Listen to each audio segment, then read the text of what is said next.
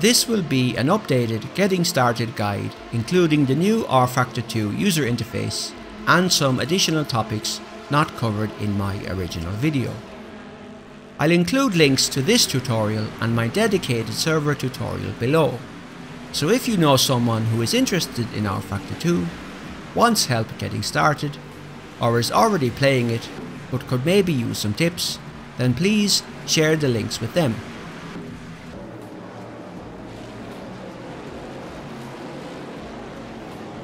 rFactor 2 is available for Windows PCs from Steam, and once installed, by default, it will offer the updated user interface. For a while you may find the old user interface is still available to install. If you right click on rFactor 2 in your Steam library and select Properties and then Betas, the old UI branch may still be listed. Note however that it's listed as depreciated, so it's being phased out and is based on an older build of the game, so it's not advisable to use it anymore. When starting rFactor 2, the only other option will be the graphics configuration dialog. So you click play, then select the option and click play again. You may choose to run the game in windowed or borderless mode to make it easier to Alt-Tab out of the game should you ever need to do so. And these are my current settings for a Ryzen 5 3600X with an RTX 2060 Super and 16 gigs of RAM. And then of course, to start the game proper, you just choose play rFactor 2.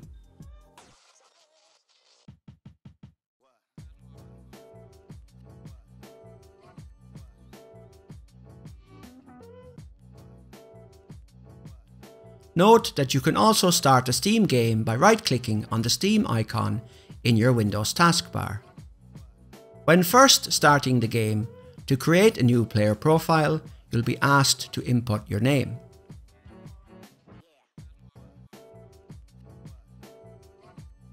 The new user interface contains quick link sections at the top, such as rFactor 2, Race, Watch and Community. rFactor 2 is your start page for everything, so it includes links to Race, Watch and Community as well, along with content and news sections. Clicking on any news item displays that content, along with access to content from the Studio397.com website, including the official forums and user guides, etc.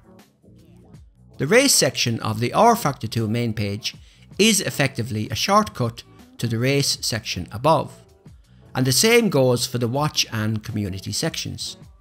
Content we'll cover in more detail later. And note that as rFactor 2 is the main screen, the exit game option on the lower right of the screen is only available through this rFactor 2 section. The only other options present on the main screen are the alerts window, settings and player profile.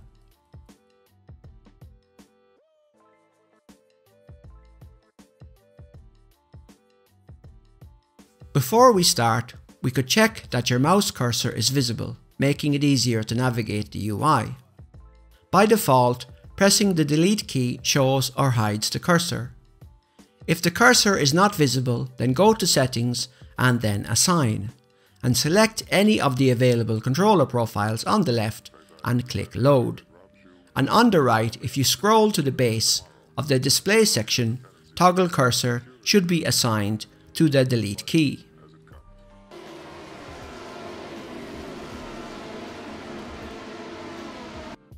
The first section in settings is the summary page, which provides an overview of your current settings and quick links to each section.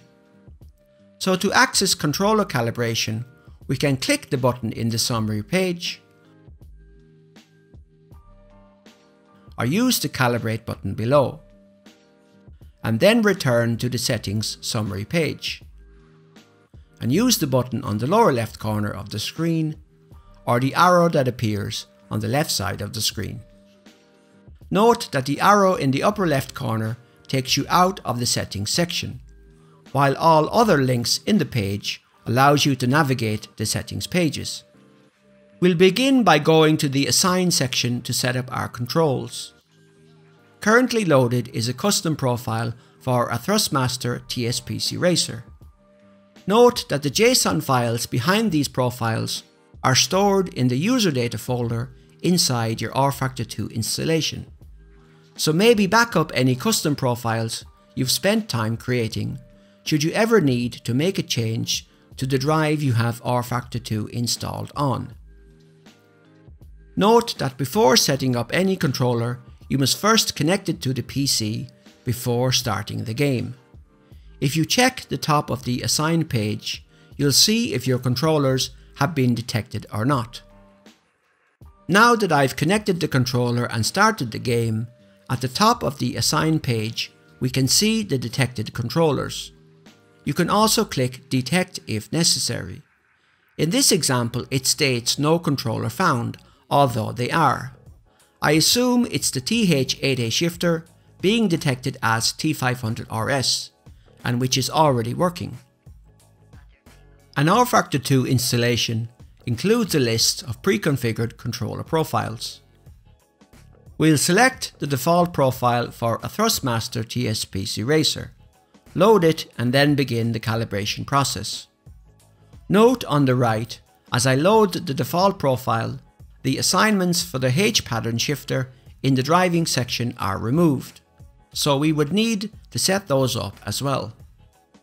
We switch to the calibration page and begin by checking that the max left and right matches the max rotation of our wheel.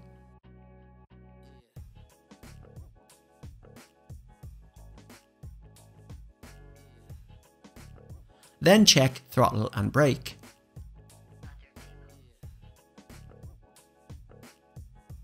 The clutch hasn't been assigned, so we go to Assign and under Driving select Clutch and click to assign it.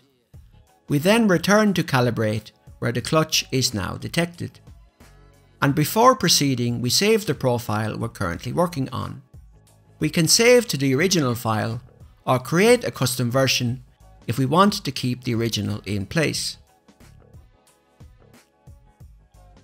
Note that the max rotation of your wheel is also based on the steering wheel range the game is currently using. With Vehicle Set enabled, the game will set the wheel range based on the currently selected car. Or you can disable it and set the wheel range manually. And here you can see where the control panel for the wheel in Windows has also been modified by the game to match the wheel rotation. And note that as you need to connect your controllers to Windows before starting the game, that modifying the wheel settings via its control panel while the game is already running may also cause issues. For example, you get in the car and there's no force feedback or something like that. Now this depends on the wheel or drivers or even the game currently in use, but it's just something to keep in mind. Now we'll quickly change the car to the Corvette C8, and upon returning to the calibration page, we can see that the rotation value has changed based on Vehicle Set being enabled, and in the wheel's control panel too, as it should be. And a quick note on force feedback, which in this example is set to wheel of course. Most of my settings are the defaults in this case. The visual settings relate to motion within the car cockpit when braking or moving over bumps. Head physics is simulated motion of the driver's head combined with head vibration, which is based on the aerodynamic properties and the engine of the car you are driving. Here's an example of the Cadillac DPI at Sebring. Head vibration was set to aero (all), which I think is the default. On the left, head physics is set to 0, and on the right to 100%. The use of these features will be up to personal preference, and the settings you can tweak to your own preferences and hardware setup, such as single or triple screens or VR. And for each input, you can set a min or max value. For example, if you want to reduce the travel of the clutch or brake pedal to around 50%. If you're driving a manual shifting car and you find that you're missing shifts, you could reduce the amount you need to press the pedal to reach 100%. And to reset the pedal, press it all the way and press Set Max again. The Assign page where you set up your individual controls may take some time to become familiar with. We'll first check that the controller profile we want to use is loaded. The controls are categorized into Driving, Features, Display, Other and Chat. Based on the predefined controller we started with, the control section of Driving should already be configured. Well, other than the clutch that we had to set up earlier, of course. By default, the H pattern shifter isn't set up, so we'll do that now. And remember to save the profile once you've made any changes. I've noticed now that the key binding for neutral is empty for some reason. In my regular profile, it is set to the N key, since my shifter doesn't have an axis for neutral.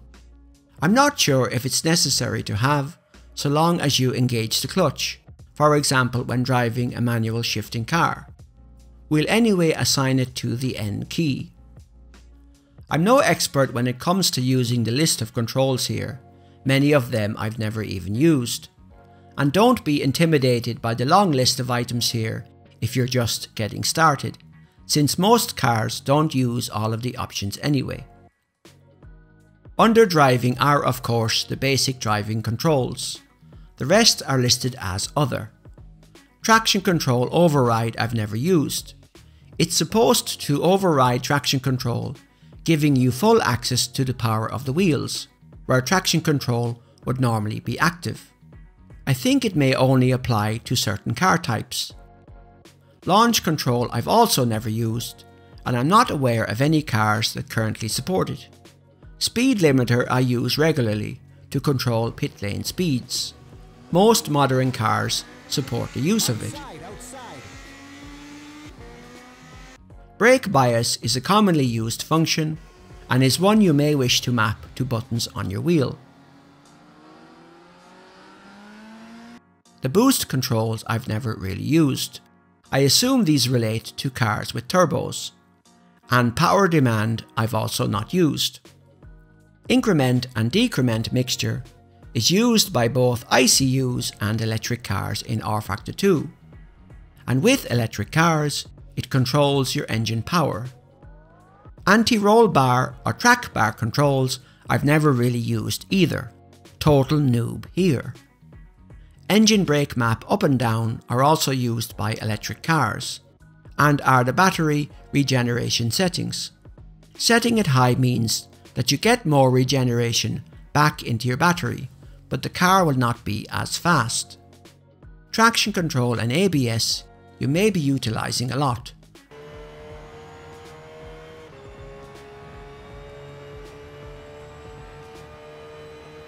So it might be useful to map these to buttons on a wheel.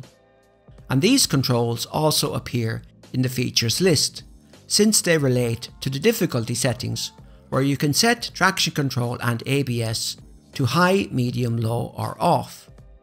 And I think that if you wish to use traction control and ABS via the controls in the driving list, you should use the features controls to disable them as part of the difficulty settings, so that you have full control over those settings. Arm attack mode is used by the Gen 2 Formula E cars and on those Formula E tracks that support the feature. Then there's the standard manual shifter assignments that we've already configured. Actually, if you don't happen to have a manual shifter, it might be an idea to map the reverse gear to a wheel or keyboard, since sometimes, at least for me, some cars don't go into reverse when using the sequential shifting paddles. And auto reverse, if you're not using it, is currently the one difficulty setting that cannot be mapped as a control. Ignition and starter can be useful to have if you're driving in full manual mode and happen to stall the car or something.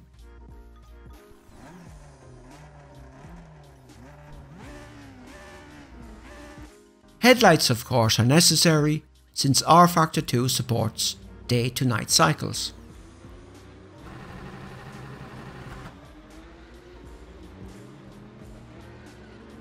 Handbrake and flap controls I've never really used. And wipers and pit request are of course necessary for rainy conditions and visiting the pits.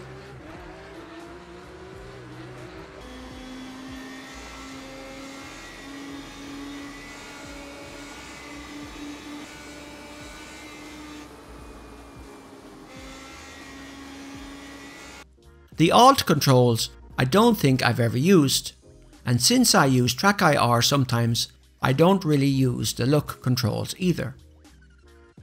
The features section is important to note, and as we've already mentioned, the controls here relate directly to the options included in the difficulty page. We'll show a quick comparison of the Assign Features list and the difficulty page. Although they're not in the same order, all 11 options in the features list appear in the difficulty page as well. And all of these can be controlled on the fly while you're out on track. And if you wish to have full use of traction control and ABS as they appear in the driving list, you should disable them using the controls here. By default, they will use the function keys on your keyboard, but of course you can map them to any key or button you like. The list of display controls you'll no doubt be using quite frequently, and as it states at the top of the list, the first batch of controls are the in-car list. The seat controls are for adjusting the driver's seat up, down, forward and back.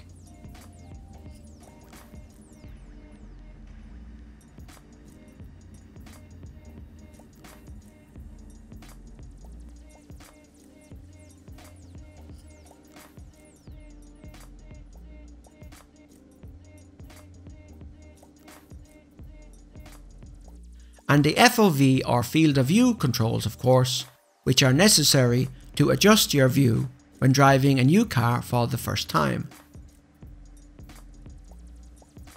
And note here that the word pitch in brackets indicates that you hold the shift key to use the FOV controls to change the pitch of the driver's seat.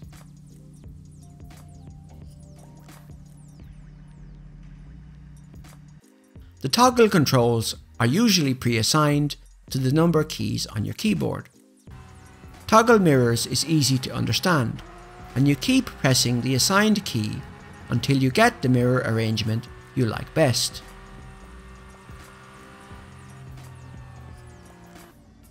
And on the topic of mirrors are the hard-coded controls for adjusting your mirrors, which work in tandem with the seat adjustment controls, which in most cases default to your keyboard arrows.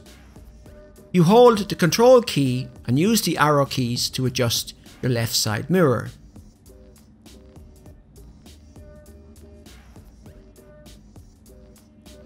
And hold the shift key and use the arrow keys to adjust your center mirrors.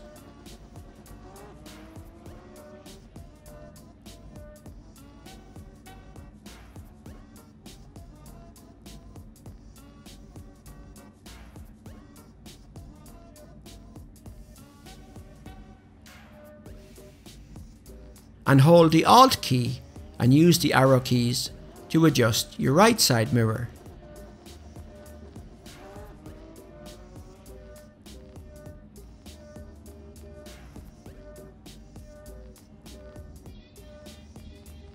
The center mirror adjustments apply to any real mirrors, any LCD displays such as in a GTE car, and the virtual mirrors as well.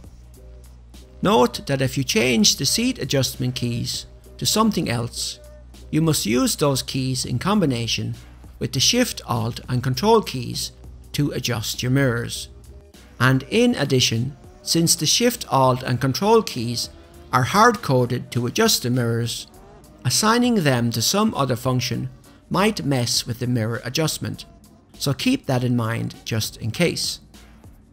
Toggle HUD stats is the horizontal bar that appears at the lower center of the screen, showing the relative position of the cars out on track.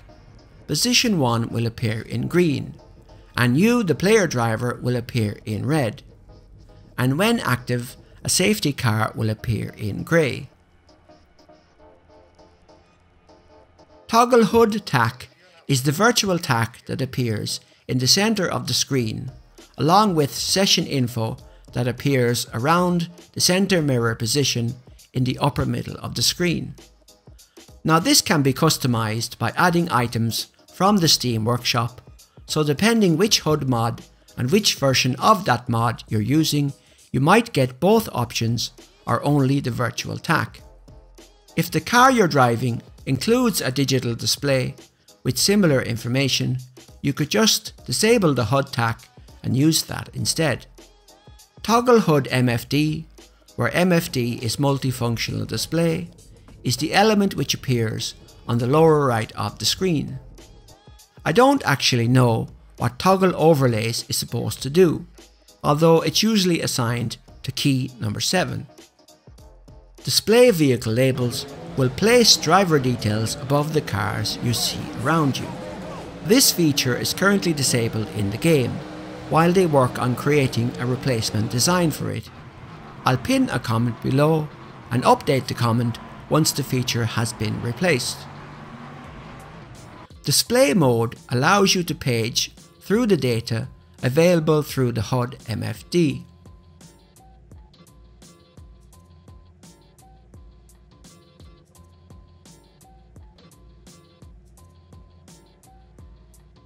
Pit menu up, down and increment allows you to set up your changes via the pit display options before entering the pits.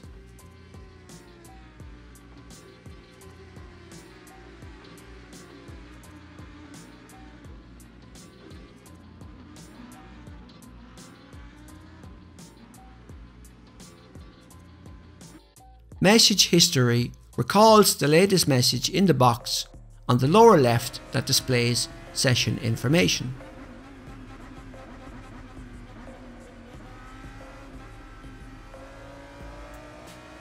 The remaining controls in this list control what is displayed in the HUD MFD on the lower right, including the pit display. Effectively a shortcut to each page available, or you can just use display mode to page through them.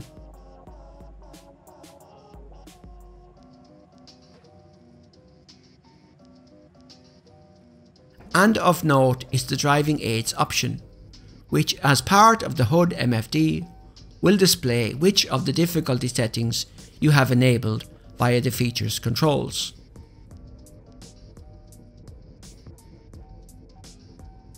The camera settings are useful mostly for creating replays and spectating, etc.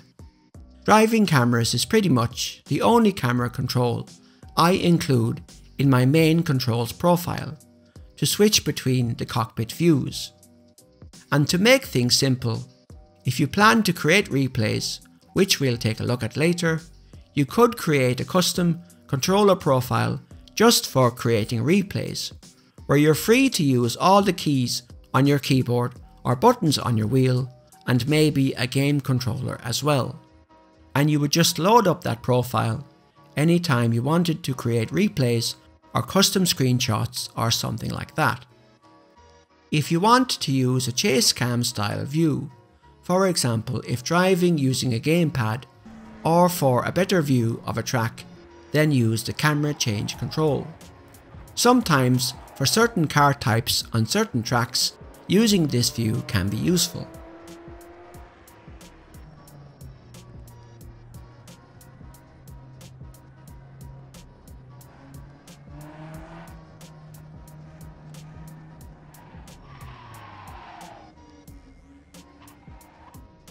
And the field of view controls can also be used when in the camera change view.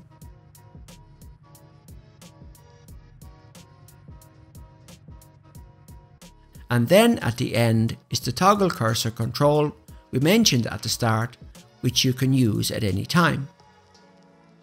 Assign Other contains a miscellaneous list of controls, including some options for VR users.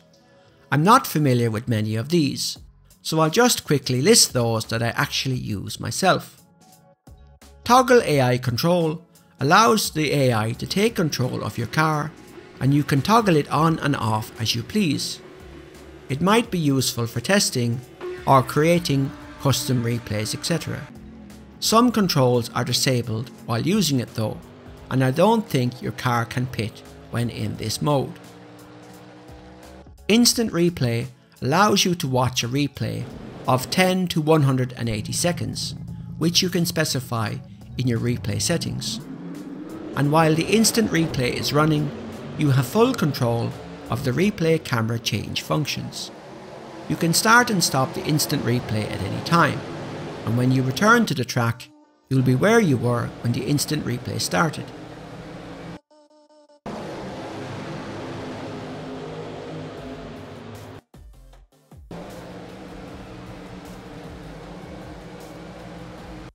Pause will pause the current session.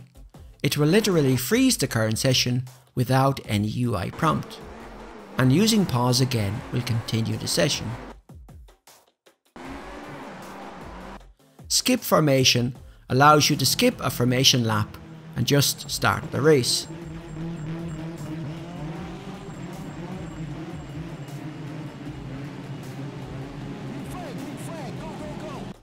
Restart race will restart a single player race session.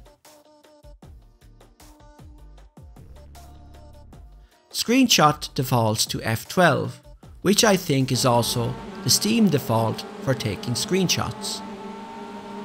The screenshots are then stored in a folder inside the user data folder in your rFactor 2 installation. Time acceleration is useful, and note that you assign a key and then use Ctrl plus that key to use it. So if it's the X key, you press Ctrl plus X to activate it. And you can use it in particular to complete a qualifying session for a race against AI, or at any time you choose when racing against AI. And then there are some other controls, including replay controls, which you may wish to include in a custom replay controller profile, if you plan to create one. And finally, the list of chat and voting options to use when joining multiplayer servers. The graphics page is an extension of the graphics configuration dialog we looked at when first starting the game. And again, these are my current settings. And as I noted earlier, set your window mode to windowed or borderless if you plan to Alt-Tab out of the game on a regular basis.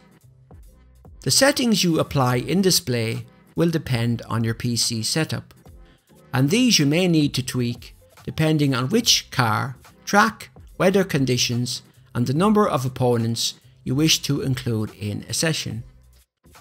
Stabilize horizon locks your eyes to a fixed point on the horizon.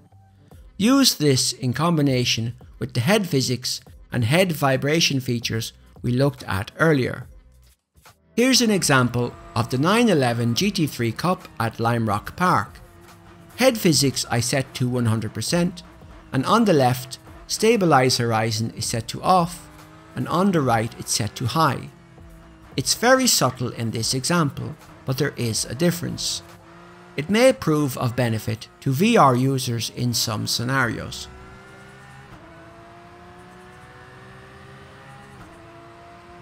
It's one of the settings you can adjust on the fly while you're driving. Some settings you can adjust while you're out on the track, while others you'll need to set before you load into a session. The showroom in use can either be the stock option or something added via the Steam Workshop.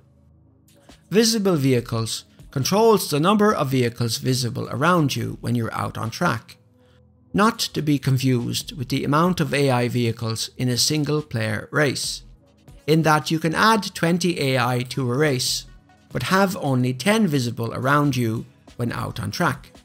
Reducing the amount of visible vehicles may help with your graphics performance. The message center is the message box that appears on the lower left corner when you're driving and applying controls. The HUD selection can again either be a stock option or added via the Steam Workshop. And I have my default view set to cockpit. You can enable mirrors here, and controls for both the camera view and mirrors are available under the display section of the Assign page. Using the steering wheel option, I usually disable the virtual driver arms, and the field of view can also be modified using the increase and decrease FOV controls. Auto Detail FPS will adjust the detail of objects based on the value you specify. If you want to try it, perhaps set it to match the refresh rate of your monitor, for example a value of 60, to see if that helps. However, most likely, just dialing down the graphical effects would be a better way to improve your frame rate. Download custom skins can be enabled if you want to add custom skins when joining a multiplayer server. Wait for plugins forces the game to wait for every plugin to load. I've had no issues with it set to off. Transparent Trainer enables a ghost car, and lead time sets the default lead for the ghost car. When set to best, it will record your lap times and use your best lap time when displaying the trainer on track. The lap was a 2:14.25.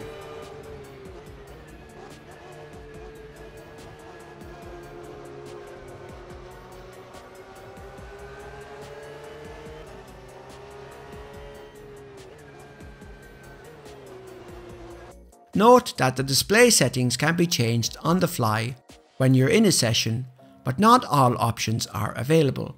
Here you can see the list available while driving, and then highlighted in the full list of display settings, those that are included, so you can see which settings you would need to apply before loading into a session.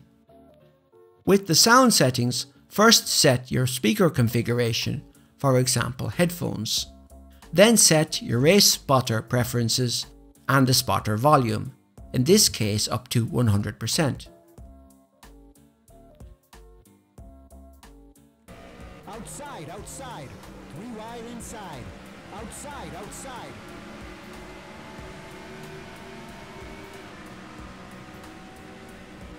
Overall, you'll most likely have to tweak the settings to get them right for you.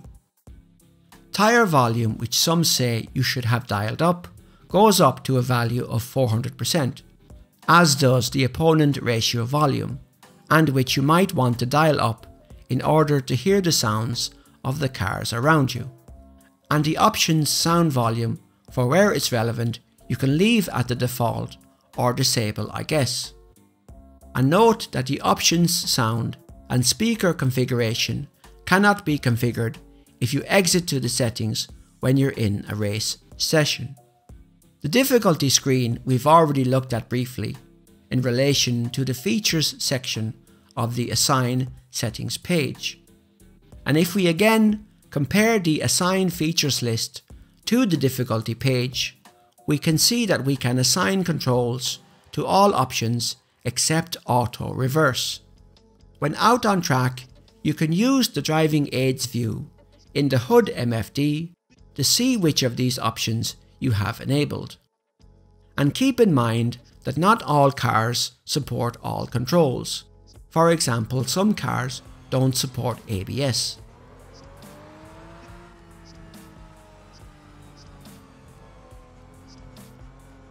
And here you can see on the lower right of the screen the HUD MFD displaying the features currently enabled. And we can at any time pause the session and go to the settings and difficulty and, for example, disable traction control, and upon returning to the session, the HUD MFD will display the change. Or we can use the features controls, in this case the presets of F6 and F7 to control invulnerability and auto shifting.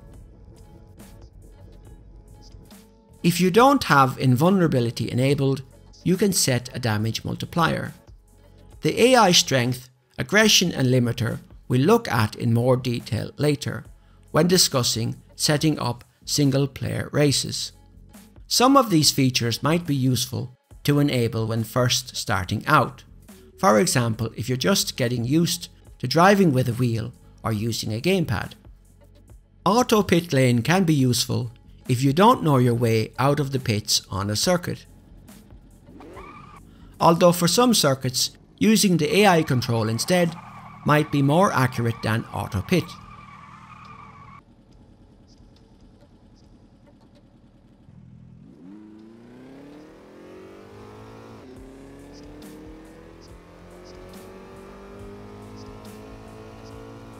And keep in mind that if you enable ABS or traction control here, it may override any manual settings of those controls, so make sure and disable them if you want full control of those features. And finally, and something we'll cover when looking at setting up a race, when in a race session, you can still edit the difficulty settings except for the AI strength and the AI limiter. In the replay settings, you can enable replays and set the quality. Enabling hot laps is, I think, recording a replay of the best lap at any circuit. And you can set the length of instant replays as well. The plugins are optional. Track IR I use myself, so that's enabled here. Stock car rules is for stock car sessions, where features like yellow flags and double file restarts are included. Such options are used by some online leagues. And knockout qualifying allows you to set up qualifying sessions with knockout elements. Both are most likely not relevant for the casual user. The network settings default to 256 kilobits per second, I think, so you may want to increase the limits. What you set will depend on the maximum speed your internet connection supports. So if you share an internet connection or have bandwidth restrictions in place, don't set the values too high. Perhaps start with 1 to 2 megabits per second, and if you experience any issues when joining multiplayer, then try increasing it.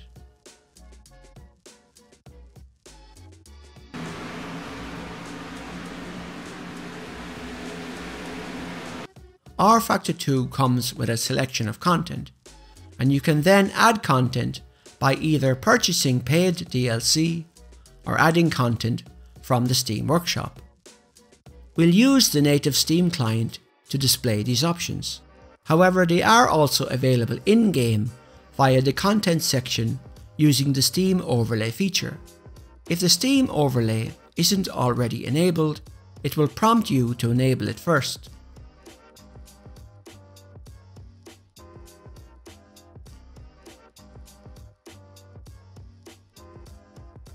Then, upon restarting the game, you'll be able to browse the Steam Workshop and item stores for rFactor 2 while in the game, and use the shortcut of Shift plus Tab to close the Steam overlay.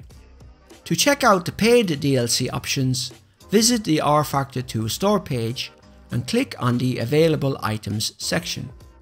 Steam will let you know if you've already purchased an item, so look for the item is in your inventory banner. And to check all that you already own, click your name above and select Inventory, and in the rFactor 2 tab, you'll see all your content.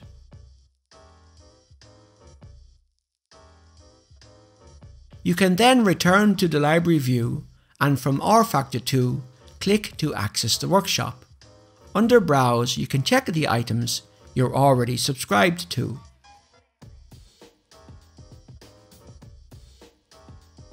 And to add an item, just browse for one and click subscribe.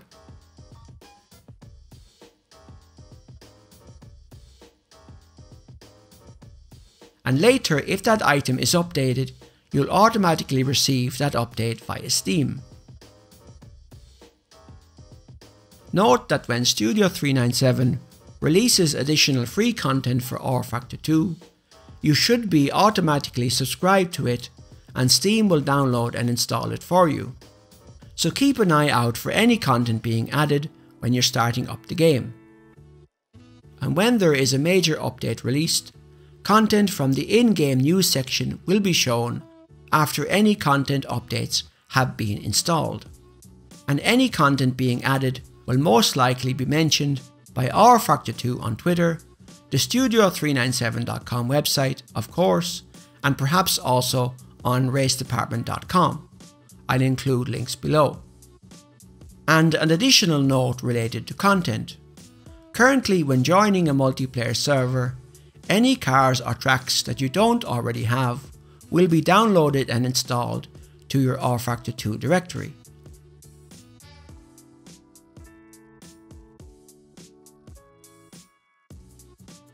And note that the content is also added to the packages directory inside your rFactor 2 installation.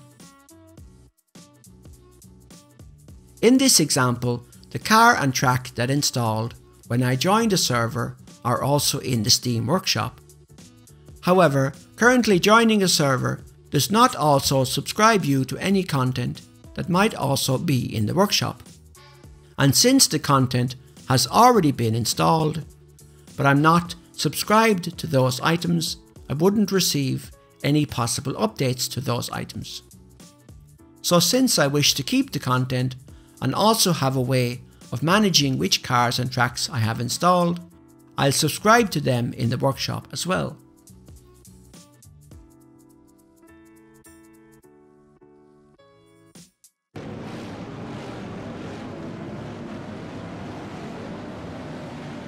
There's an extra element of content that I wanted to cover, and it's something I personally didn't fully understand until I'd created the dedicated server guide, and that's the rFactor 2 series concept. As an example, someone playing rFactor 2 joins a multiplayer server and then later just wants to select content for a single player race. However, when they go to select cars and tracks, what they see is the content they were using when they were on the multiplayer server. What's happened here is that the package from the multiplayer server was installed and became the default series. And to return to the default setup, they would need to select all tracks and cars to replace the default series. Now, in order to better understand this, it might be an idea to check the dedicated server tutorial I created, which explains in detail how the packages to populate the series list are created. Basically, the same tools you use to create multiplayer server content can be used to create a single player series. We'll quickly show the concept once more. To begin, in the new user interface from the main page, click on all tracks and cars, or whichever is the currently selected series.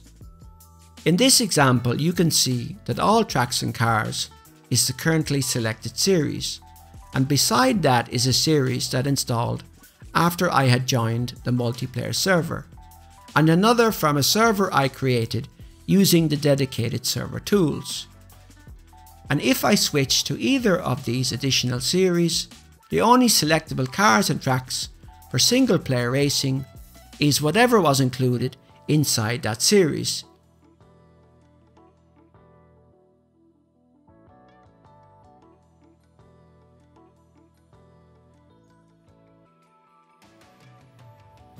And to get access to all tracks and cars again, I would need to reselect that series. So we'll go to the support folder inside our rFactor 2 installation, and from the tools folder launch the MAS2 app. We first check that the packages directory in use is the one inside our rFactor 2 installation, just in case we've been running the dedicated server app on the same PC. Then we'll quickly create a mod package for LMP cars at Spa.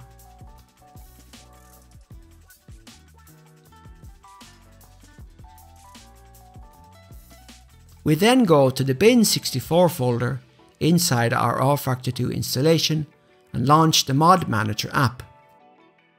Note that the directories in the lower right of the app should be pointing to the root of your rFactor 2 installation and the packages folder there.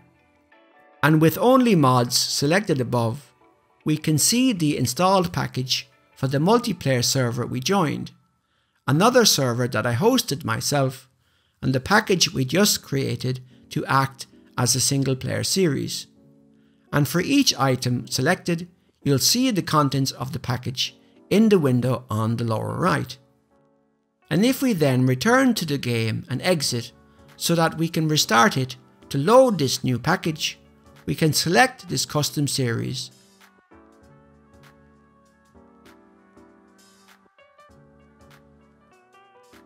and when we go to set up a single player session, we just need to select from the content we added to that series.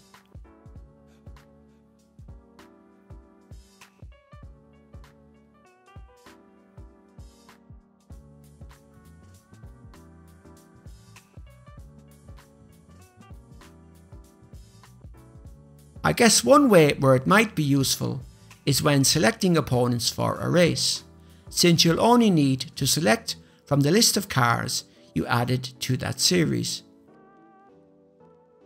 And when a custom series package with less content than all tracks and cars is selected, it will reduce your game's startup times, since there can be less content to load. Another area where using a custom series for single player content is useful is the potential to create a custom race season, however currently with some limitations. Here you can see a dedicated server being set up, and you can arrange the events on the right as you wish. For example, the custom series season begins with Sebring. And here the server admin can start the next session, and anyone in the session will be loaded into the next event. And in this example, we'll use the dedicated server tools to create a custom endurance racing series for GTE cars, but we're not able to arrange the order of the tracks.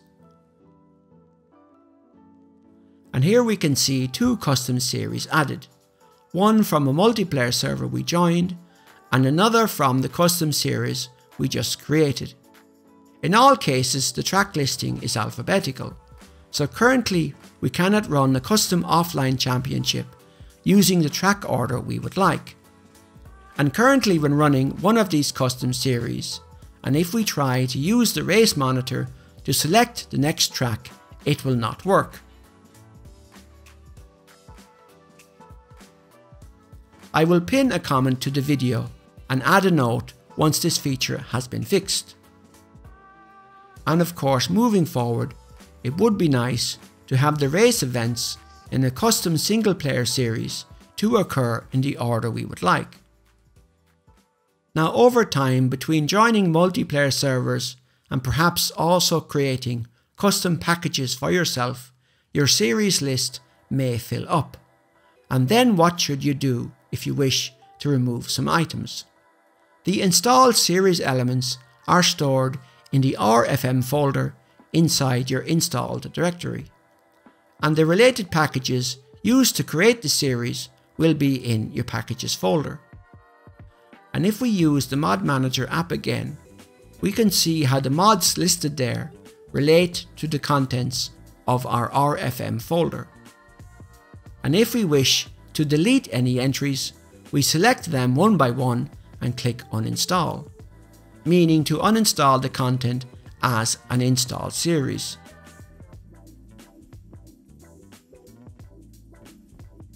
And then again selecting one by one and clicking delete will remove them from the packages folder.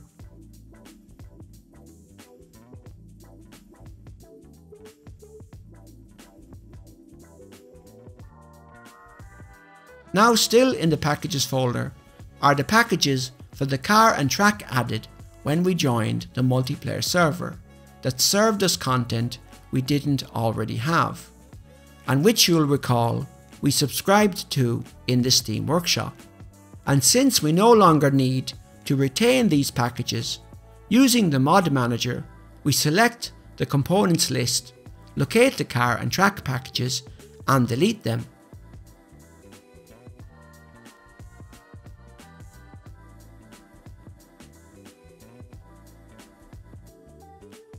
And if you plan to use the series concept for single player, it might be an idea to regularly recreate any series content you use, since when creating a package, you should select the latest version of each content item, and over time, as content is updated, you'll want the series you're using to contain the latest version of each item.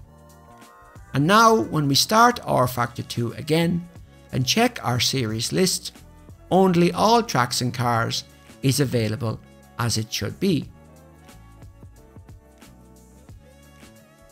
If you plan to use the tools to create and manage series content, then perhaps create a folder on your desktop and call it rFactor 2 Series Creation, and in there place shortcuts to the Mod Manager and Mass tools, since to start with it can be tricky just to remember where they're located.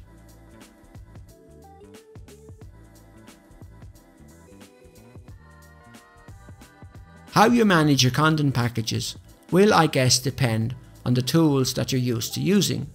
In my case, I'm familiar with the server setup process and tools, so I tend to use that. I should mention though that there is a version of the Mod Manager tool available in-game, which is accessible via the content section of the rFactor 2 start page. When first using it, you may wish to place it in list view mode, or whatever works best for you. And you can either use this tool, or the separate Mod Manager app, or a combination of both.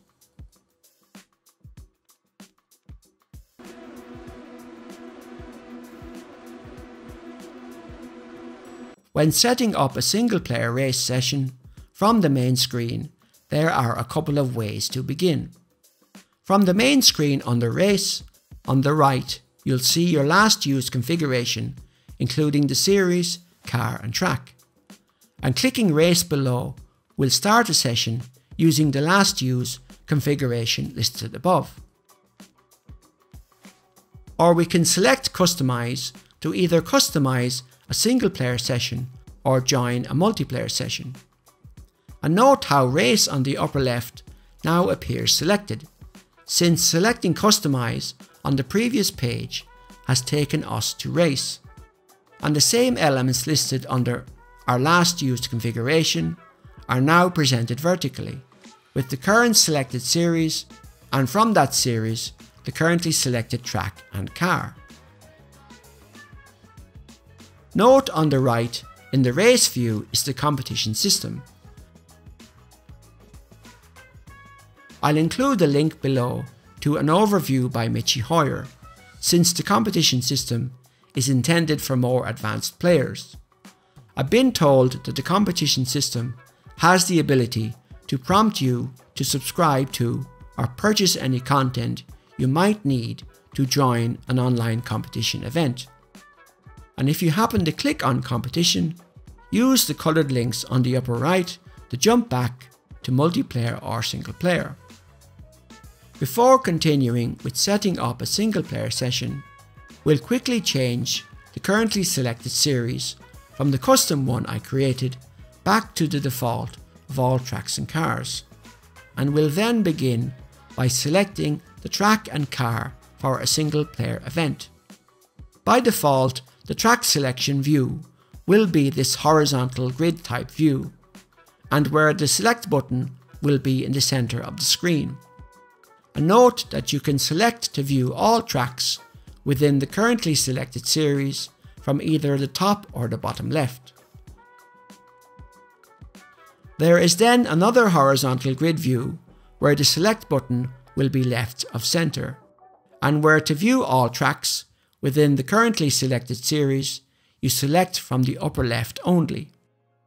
And finally, and one I'm more familiar with, I guess, is a list view, and again the select button is placed left of center. And note how in the top left, and different from the previous two UI layouts, you have the option to switch the currently selected series as well. Similar UI concepts apply to car selection as well. By default, a horizontal grid type view, where the select button will be right of center, and from the top or bottom left, you can select the all cars view.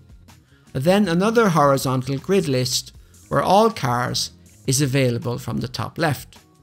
And again a list view, where again you can also switch the currently selected series.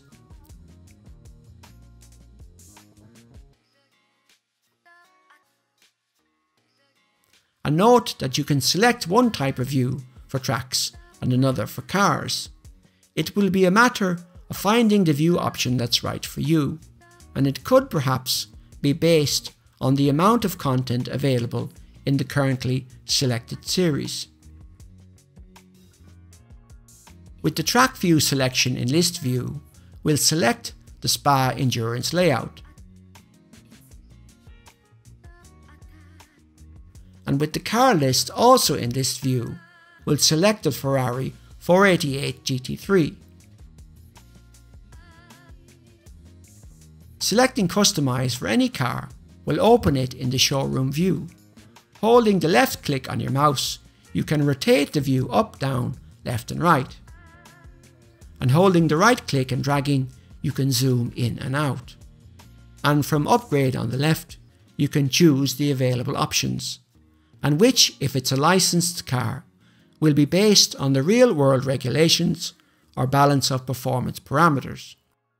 Here you can see the position lights being turned on and off. And once selected, you can force any changes here for the currently selected track. There are livery options here which I've looked at. However, it's not clear to me, since I understood that templates for custom liveries should be edited in Photoshop and saved as DDS files or something like that. And selecting the lock icon on the upper left shows or hides this options panel.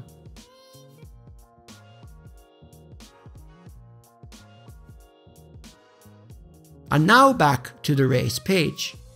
To configure our single player session, we'll click Session Settings. In any page here, click More to read the full description. And before we begin proper, something I noticed is that it's possible to zero all of the number of session values. And when you select Race, it will load a 30-minute test day session, which appears to be a fallback setup when there are no session parameters added. Or if you set up a session for just a race and use the Restart Weekend option, you'll be offered a practice session as well. As an example, we'll add one of each session type and examine the setup parameters. Firstly, in the Settings page under General Settings, Timescale. We'll look at this in more detail later. Flag rules can be full, full without disqualification, black only or none. Black only means there will be no penalties except for a black flag, and full without disqualification gives you flexibility for testing or practicing. Fuel usage and tyre wear can be off normal or a multiplier of up to 7. And setting the simple weather type here will apply the same value to all practice, qualifying and race sessions, or vice versa. Changing the weather setting in any of the sessions applies that change to all sessions and in the sessions page too. Mechanical failure can be off, normal or time scaled, and there is also a damage multiplier which is percentage based. And these values and the damage multiplier setting from the sessions page are inherited from the difficulty settings page which we looked at earlier. Here we have a graphic showing the elements from the sessions page on the upper left, from the opponent's page on the lower left, and on the right the difficulty page.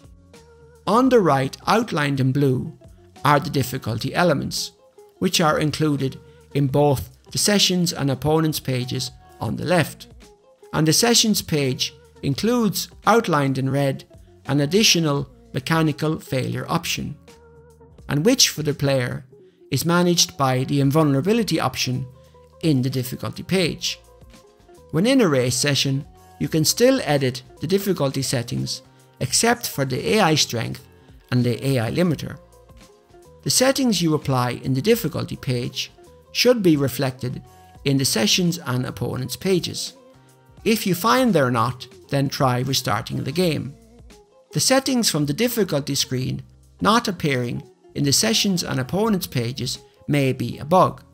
I'll pin a comment below and add a note once it's been resolved. When out on track, enabling invulnerability, which you can turn on and off at any time, prevents damage to the player, but not any AI opponents. And if you have fuel usage or tire wear on, those will still function as normal.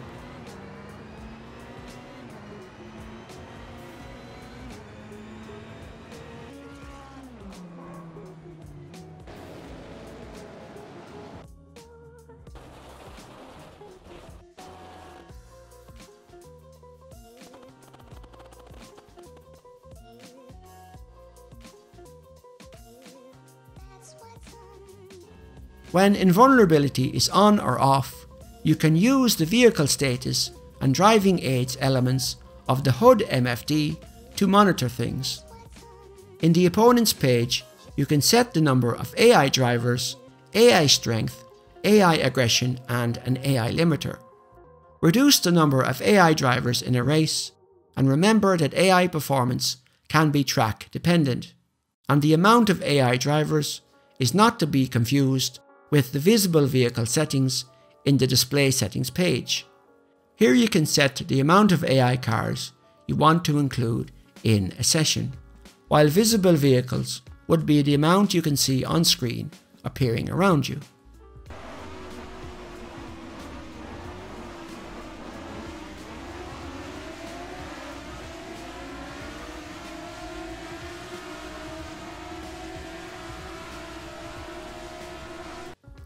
AI strength is the difficulty, how fast they go, and keep in mind that the AI drives a different car than you.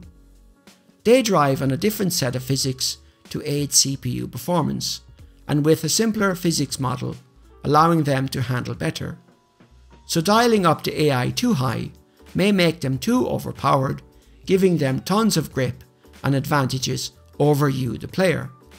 AI aggression controls how aggressive they are, how willing they are to pass or pass on the inside.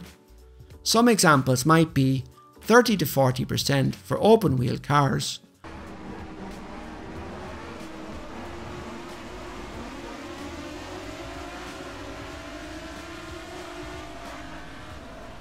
or 50 to 60% for GT style cars.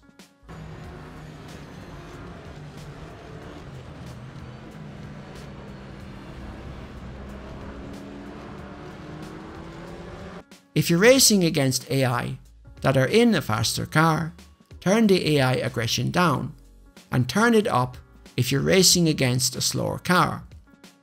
For oval circuits, turn it up to enable the AI to pass more efficiently. The AI limiter controls the level of variance between the AI drivers. At 0%, you get the full range of values, so the fast guys are really fast and the slow guys are slow. By turning it up, you put a cap on the difference, so the slower guys will be closer to the fast guys. And the use of it will vary depending on the type of circuit you're running. And for oval circuits, similar to AI aggression, you may also want to turn up the AI limiter. The effects of any of these settings will vary depending on the type of car or track you are running, so experiment to find out what works best for you. And in addition to checking these values, you should always include a qualifying session, and in particular, if you set up multi-class races. And don't make the qualifying session too short, and don't include too many AI drivers. Use time acceleration if you need to complete the qualifying session, rather than using the next session or finish session options while the session is still running. In the opponent screen, the opponents list on the right will be auto-populated based on the currently selected car, and you can then add or remove opponents as you wish. And as we discussed earlier, if you create a custom series containing a specific list of cars, it makes it easier when setting up an opponent's list.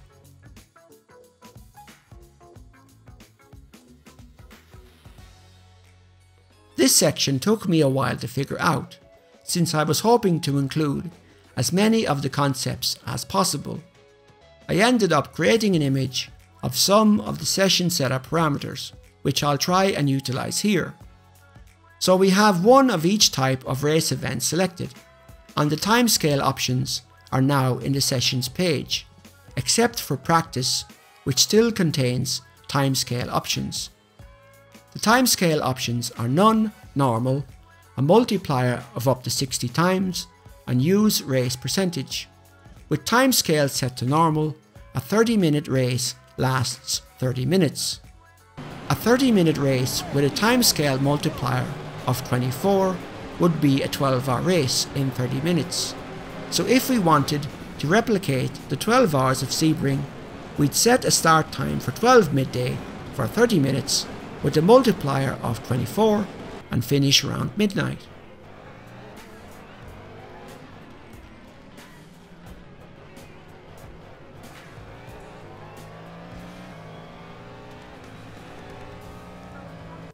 The use race percentage uses the race time you set as a multiplier, so a 12-minute race at Sebring starting at midday would also run for 12 hours, finishing at midnight.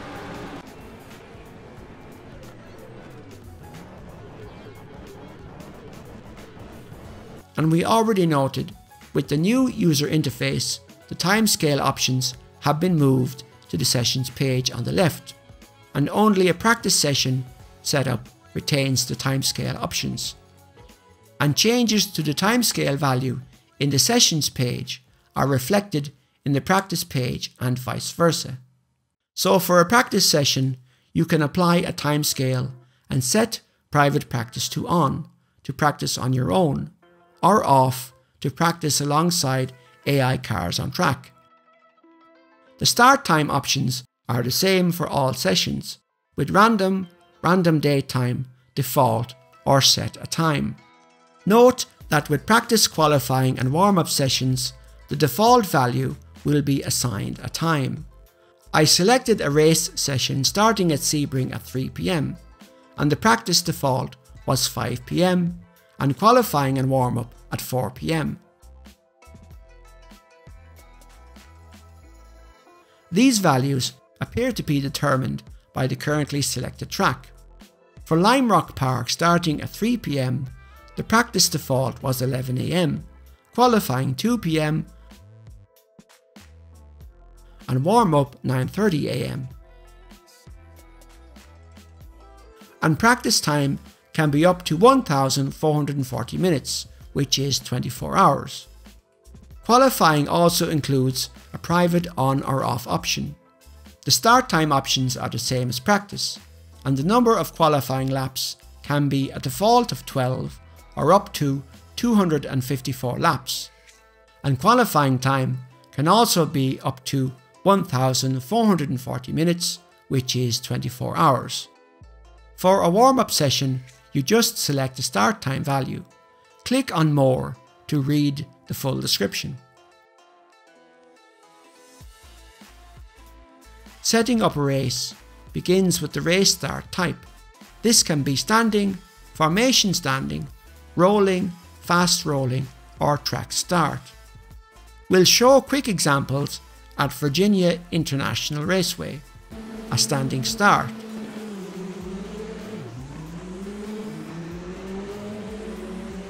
A formation lap to a standing start.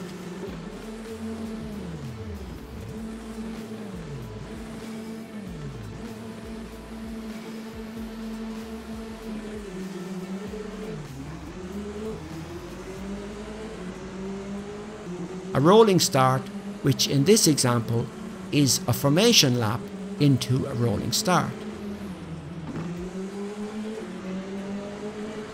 Green flag, go, go, go. A fast rolling start,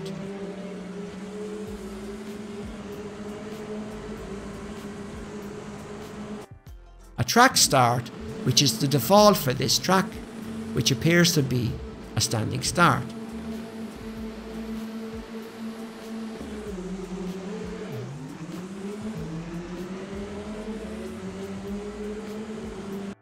The start time options, again, are random, random date time, default, or specify a time. The default start time at Virginia International Raceway appears to be 4 p.m. And at Le Mans, with the race start type set to track, we get a standing start to a formation lap, and the default start time appears to be 3 p.m.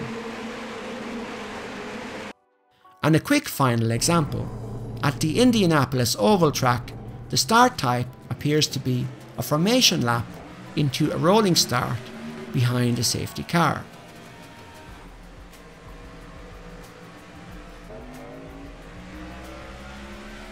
Green flag, go, go, go. Outside, outside. And then, as part of a race setup, we have race laps, race time, and finish criteria. Now, the combination of these can get complicated, so bear with me. I'll present them here as a static image, so you can see the relevant values as they change. With finish criteria set to laps, you can select a maximum of 1,500 laps, and race time is not applicable. And the opposite with finish criteria set to time. You can race a session of up to 1,440 minutes, which is 24 hours, and race laps is not applicable. And then a finish criteria combined of laps and time, with the maximum of 1,550 laps and 1,440 minutes, if you really have nothing better to do. The other three finish criteria are percentage based, so percentage track laps, percentage track time, or percentage track default. And note that setting a timescale multiplier has no effect on any of these settings. Percentage track laps is to a maximum of 200%, and where race time is not applicable. At Spa, percentage track laps set to 100% will give you 143 laps, and at 200% twice that at 286 laps. And at Le Mans, percentage track laps set to 100% will give you 397 laps, the record number of laps from the 24 hours of Le Mans. Percentage track time is to a maximum of 200%, and where race laps is not applicable. At 100% you get a time of 24 hours, and a max of 200% is also 24 hours. Percentage track default is to a maximum of 200% for both laps and time, and at Le Mans you get a maximum of 397 laps over 24 hours.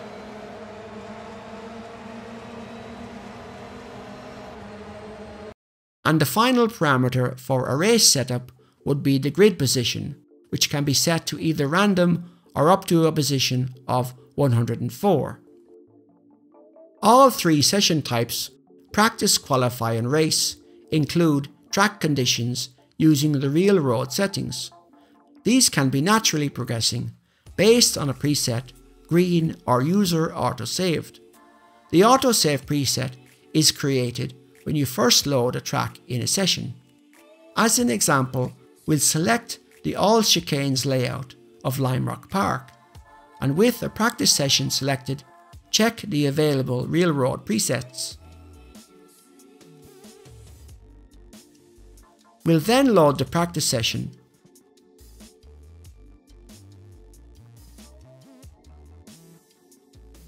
and when we exit and select the presets again, a user autosave entry has been created.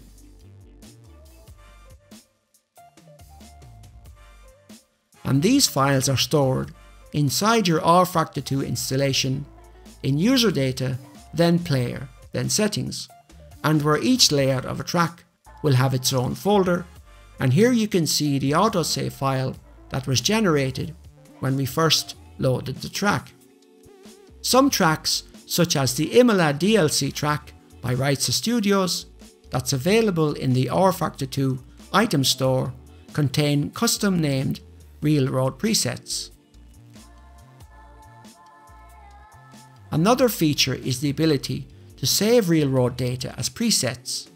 In this example, we're running the endurance layout of Spa, and after a practice session, we exit the session and open the event info page and click Save Real Road on the lower left and give it a name to use it as a preset for the next session on that track. And when we want to use that data, we select it as a preset. And the file has been created inside the folder for that track layout in our settings folder. One example of using the Real Road system could be to start a practice session with Real Road set to green, or whichever preset is available for the current track. Then set your qualifying and race sessions with Real Road naturally progressing. And then continue to use those settings each time you load that track or save a Real Road file for that track to use as a preset the next time you drive on it. And one use of a saved Real Road file as a preset could be if you have been practicing for an event on a track and wish to keep practicing on similar conditions. And then a saved Real Road file could be used for a qualifying session, and another for a race session to simulate the conditions you wish to have. Note, however, that these Real Road settings only function when the simple weather system for each event is set to scripted. When simple weather is not set to scripted, Real Road will be set to default. And the Real Road system also offers timescale functions, and which are not affected by the simple weather selection. These can be static with a multiplier of 0.1 to 0.9, normal with a multiplier of 1.5 to 15, or based on a session percentage. As we noted earlier, any weather setting applied on the sessions page will be inherited by any practice, qualify, or race sessions.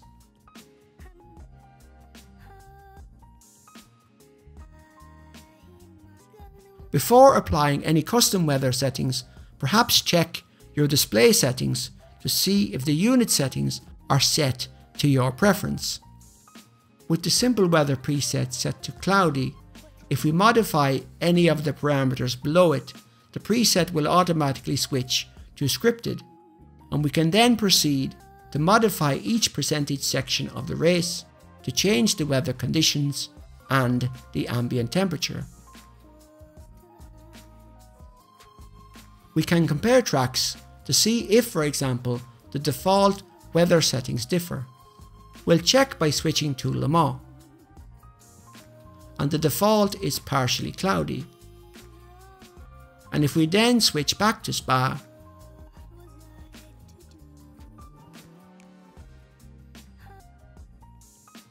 we can see that the default is light clouds. As a test, we'll set up a practice session with the preset for sunny conditions and create a scripted version, where in each stage the chance of rain is 100%. Just going left from 0 will give you 100%. And because the simple weather is now scripted, we can also customize the Real Road preset. As you can see, it's now raining in the session.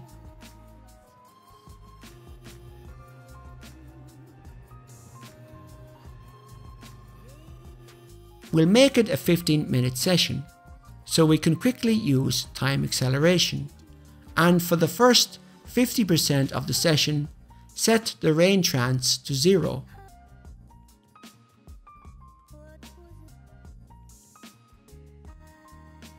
And the rain then starts during the latter half of the practice session. Any scripted simple weather settings we apply here are not inherited by any other sessions, and since they are all scripted, we can apply a real road preset as well.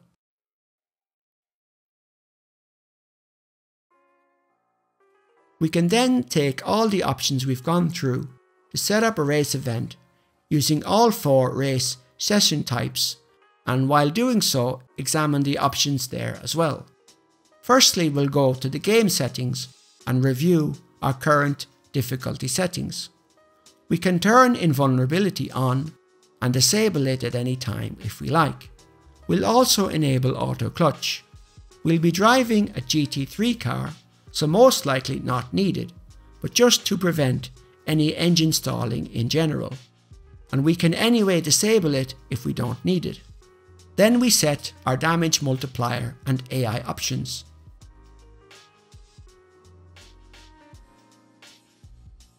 Then we return to the session settings and check the general settings setup.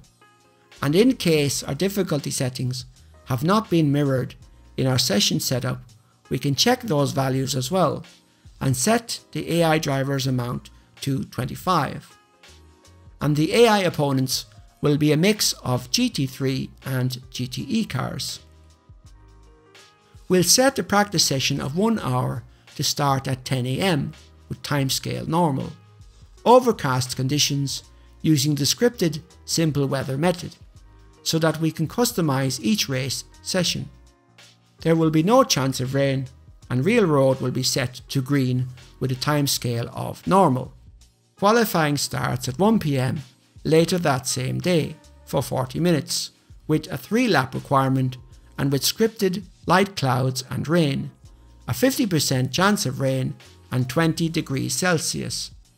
And real road will be set to naturally progressing with a timescale of normal.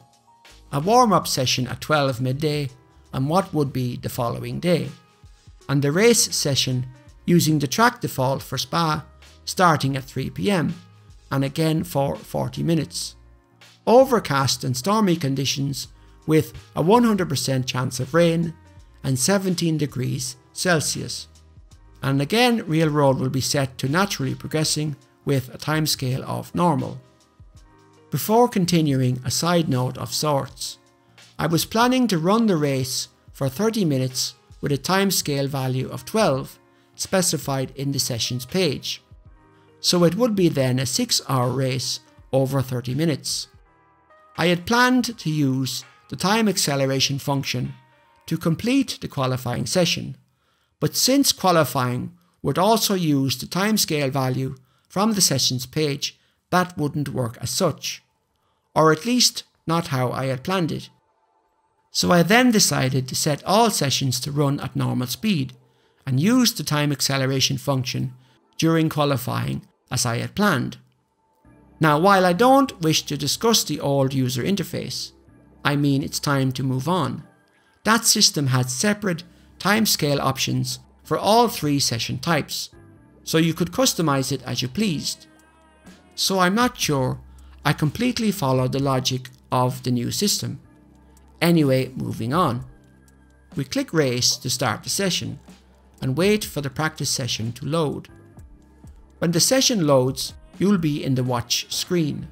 On the right is the current standings information, and if you click on a car, you'll see its current position in the camera window on the left. If you click expand below the driver name, you'll get more information on their current status. Click on setup below to access the setup menu, and the summary page here on the left uses the same concept as the summary page in the settings pages.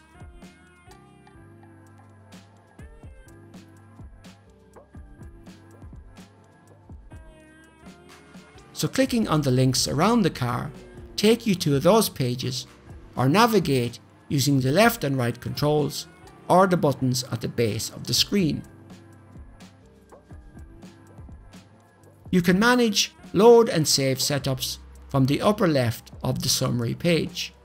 And in the setup screen, the default option allows you to place the car back to its default setup should you need to.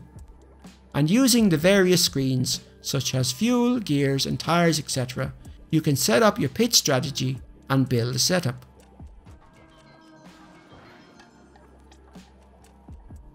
And in the electronics page, you can check whether assists such as traction control or ABS are available for the current car.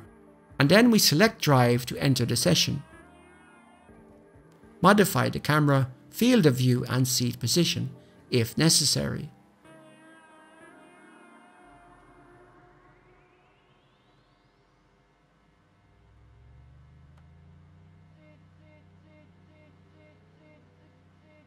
Then start and check the mirror arrangement and other HUD elements such as the lower stats bar, TAC and HUD MFD.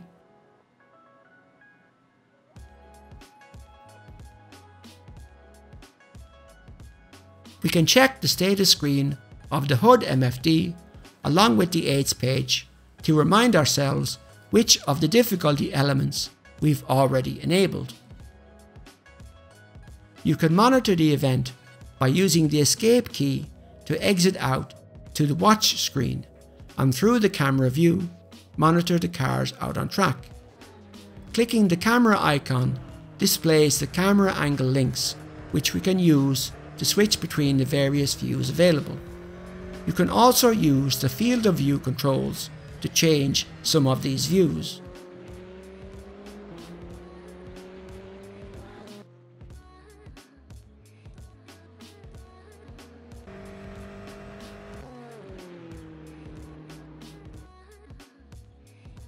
And we can use the lower right of the camera window to go into full screen view, and then continue to switch between camera views and use the arrows to switch between the cars out on track.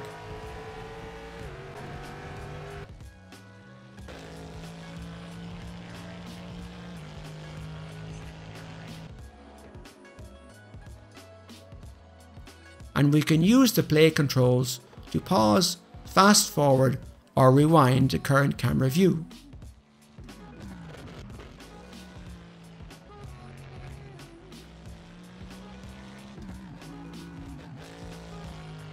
If you move your mouse to the upper part of the screen, you'll see the driver names and numbers scrolling by, and clicking on each entry will display that car.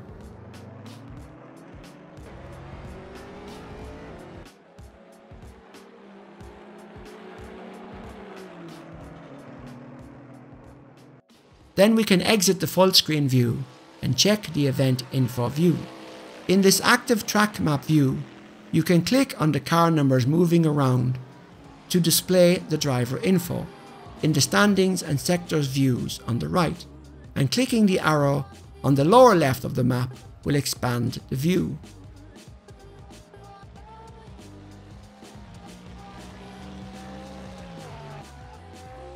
The session controls are available from the upper left of the watch screen, and here you can switch between sessions, restart an event and manage the AI.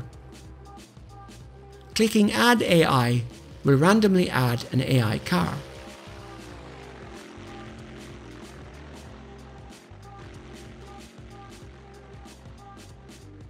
While clicking the plus on the right will allow you to add an AI using a specific car number based on the opponent list added to the current session.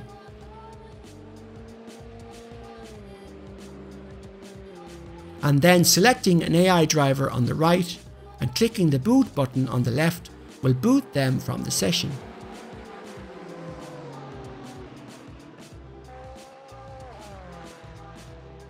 Clicking the icon on the upper right corner brings up the alerts and chats view. Race control is, at the time of writing, a placeholder for functionality to be added later. We'll now use the session controls to skip to the next session, which is qualifying. and we'll use the time acceleration to speed through the session. And again, we can use the camera view to monitor the cars as they complete their qualifying laps. And it's important to let the qualifying session fully complete. We can then use the finish session options in the session controls to move to the next session, which is warm-up. And we can then use the session controls again to move on to the next session, which is the race. We can use the setup screen to load a setup if we happen to have one,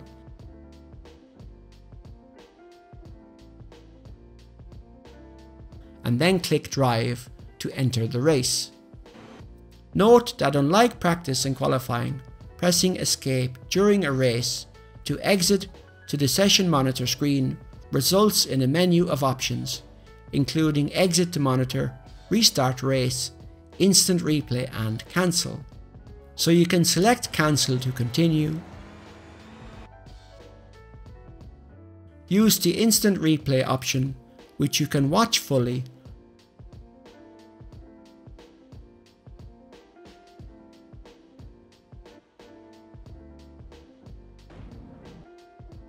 or use the replay control to stop it, and then use the pause control to continue, or just restart the race.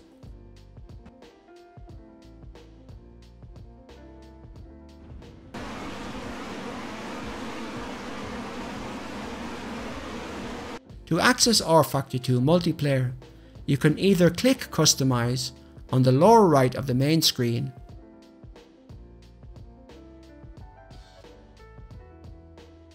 or from the main screen click Race. The result is the same, so whichever works best for you. Then click More to access the multiplayer server browser.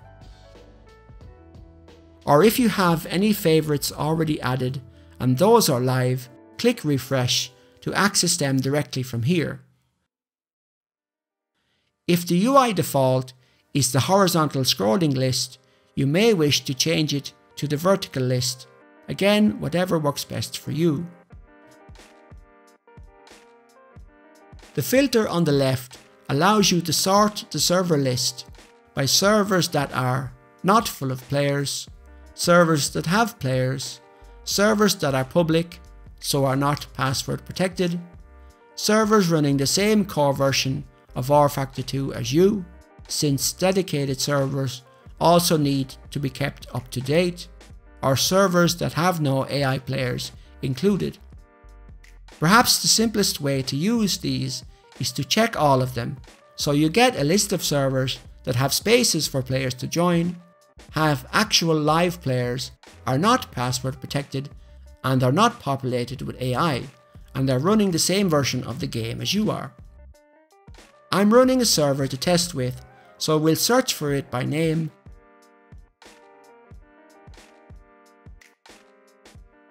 and add as a favorite if we plan to run a server with that name again. And if that favorite is live, the next time you go to access multiplayer, it should appear in the multiplayer section of the race page. The server list types are those on the internet, meaning rFactor 2 dedicated servers. LAN servers, so those perhaps on the same local network as you. Favorites, if you happen to have any saved that are live, and friends, which in this case are friends on Steam, who are playing rFactor 2 and have joined that server. So we'll now join a server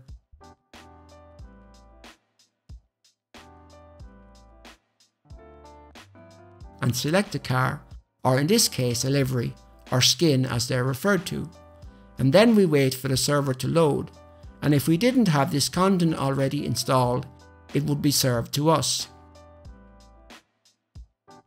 We can then use the info on the watch page, such as camera, event info and sectors and standings lists, to see who is currently on the server.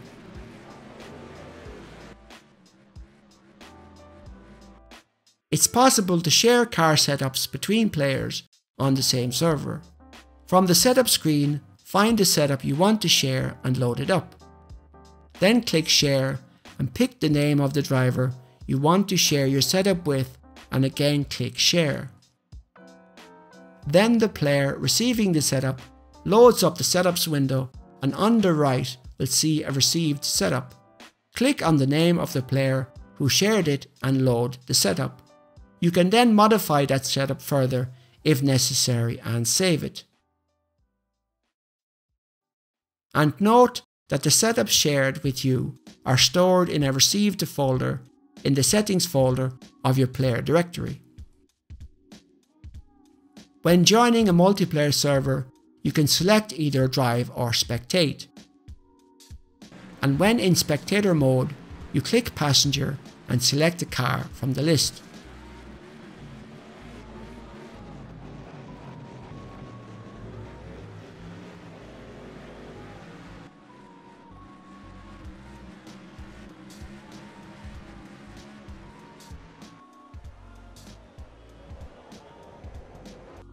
Replays can be accessed either by going from the main screen and selecting Watch and then More, or by selecting Watch from the upper left. The result is the same.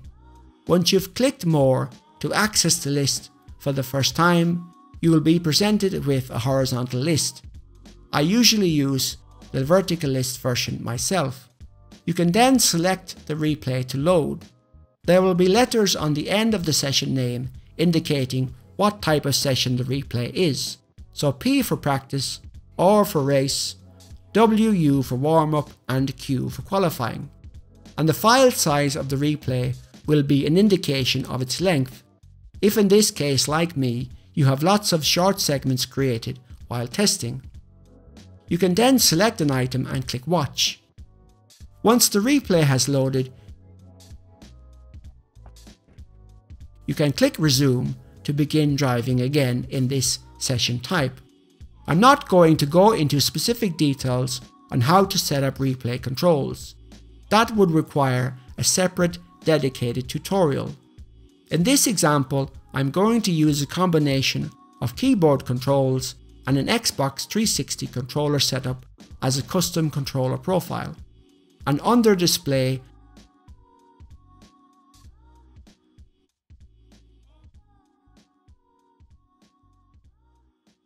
and other is where most of the relevant control options are located. We can use the camera view to watch the replay, and if we then go to full screen view, we can switch between the camera views and drivers, and use the slider controls to scrub through the session.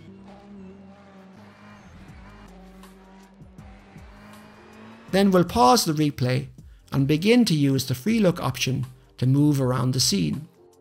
If you plan to use the free look option, make sure to assign both free look and zero free look to keyboard keys or controller buttons, so that you can turn the free look off should you need to access the on-screen menus again.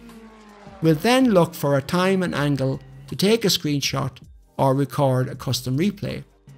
Then use a mix of free look, camera movement, and swingman camera movement to find the angle we're looking for.